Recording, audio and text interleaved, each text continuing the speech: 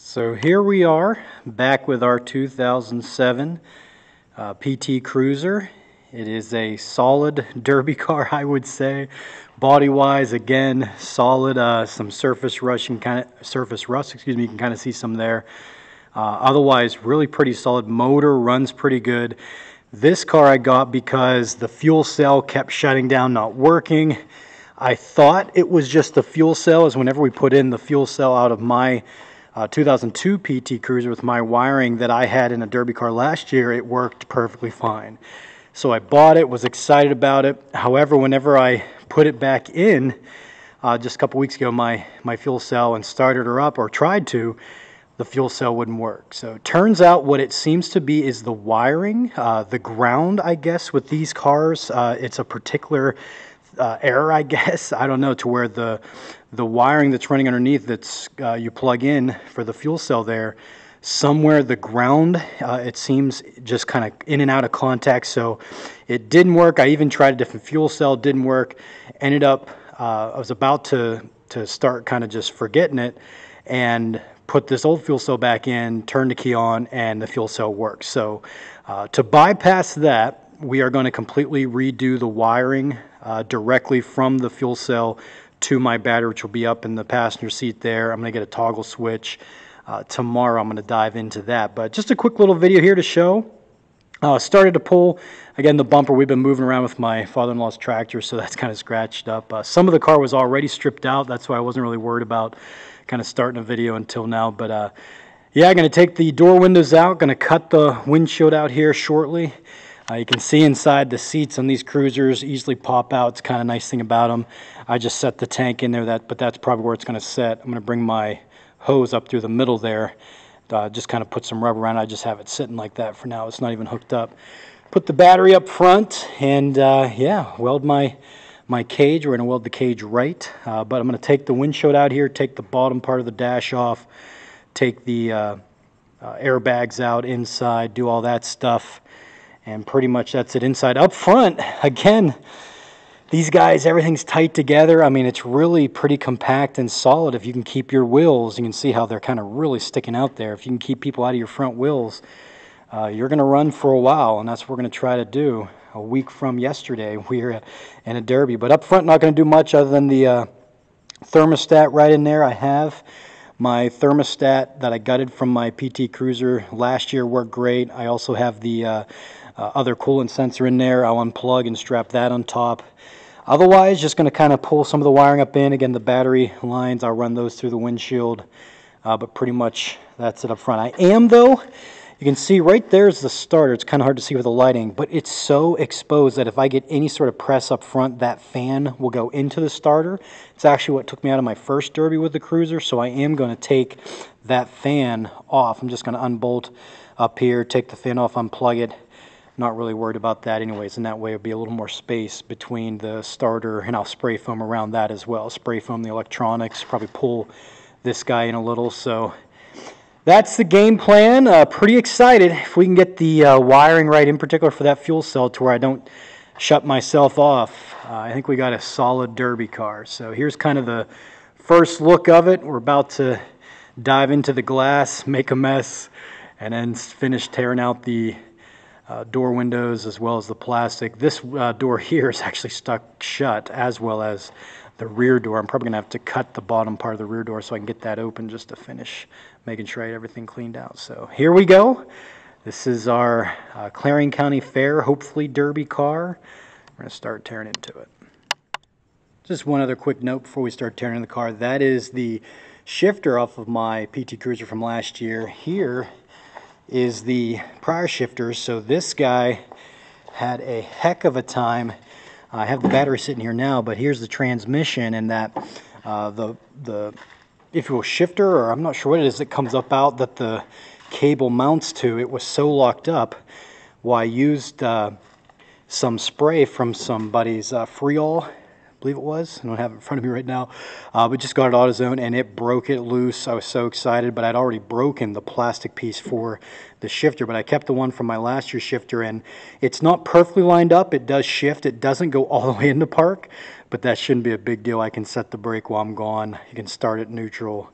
idle neutral, so that's something else with this car. So some interesting aspects of this car. We'll see how she comes out. Here we go.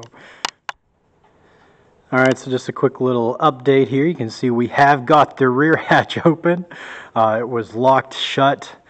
Couldn't open it from the outside. I was able to get the plastic off on the inside and then kind of manually pull the lever down, and it released. So pretty excited about that. Got all the wires going into the window there and the lock and everything out, and I'll be able to easily get this back little bumper cover off. Got all the door windows out, including the door panels and everything there. Kind of an interesting system this 2007 Cruiser ran. Got pretty much the whole inside stripped. You can see just real quick, and that is where we're going to run the line. I'm going to run my rubber hose around there, and I'll mount or bolt the line, my kind of clamp, to the ground. Not sure if we'll do it inside the car, below the car. We'll see here. That's where my tank's going to go, but again, I'm going to tweak my setup there. I just have it hooked up right now so I can get the car out. And you can see the dash started to pull everything out. Got pretty much everything out of the center there.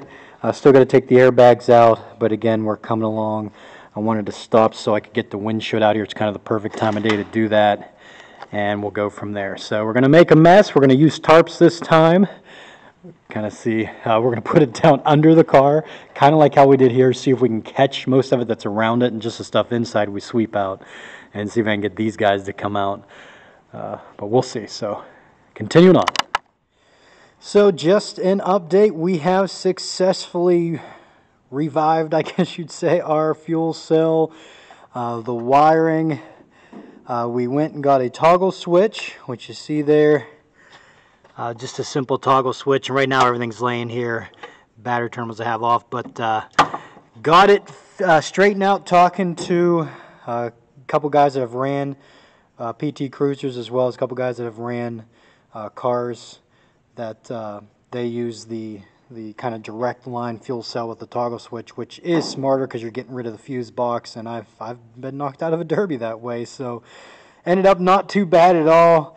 Got it hooked up, and she works beautifully. So super stoked about that. So everything's stripped, just finishing with the dash so that we can have a nice kind of mount for the cage whenever I weld it. Gonna get the cage welded in. Everything's stripped out inside. Fuel line is all set. I've got my rubber and everything there, as well as just kind of have the line from moving. Got to bolt the tank down. Up front, got the battery terminals in there. Just a couple more things to do. Got to get the tranny line duped back into itself. And also going to, again, take out the thermostat nut. So in the home stretch, but the big thing is the toggle switch did work. And again, we got all the glass cleaned out as well. So we are in the home stretch, relieved and excited. So here we are, just a couple days out. We're getting down to the end. We got our cage welded in, which actually, you know, with my cheap welder, it's gasless. Pretty pleased with how it came out. I mean, hopefully she stays strong. Got smart this time and did the side pieces first, then did the bar going from inside this side piece, so as the cars are slamming me, they're pressing on this. The only thing I'm a little bit nervous about is this weld along the vehicle. I mean, I wouldn't say it's a bad garbage weld, but just as I'm getting smashed up, I'm just a little nervous about that holding on to the side. So I'll probably run, because it's running over my fuel cell, my crossbar here, just get a cheap ratchet strap and run from up there under the bar over to here, so if it were to fall, that ratchet strap would catch it and it wouldn't fall in my fuel cell, possibly break my fuel line, and then I'd be done. So gonna drill the tank, gonna cut off this little piece, just some little things left, set the battery, again set my ignition switch and everything. I'm gonna put it right in the side there, just use some zip ties to keep it in place, make sure it's secure our battery lines, and then just tidy a couple things up front. So final moments here, we're closing down to the derby. So here's our last video, kind of showing the build, and then the next video I'm going to have a complete look at the car with everything ready to go, including the paint job. We'll see how it comes out, but just wanted to show I took off the core support there, the top, holding the radiator in, unbolted there the the guard so you could lift that off. It's sitting right there. And then again, I took the fan off, and my reason for it is this. You can see right there is the starter.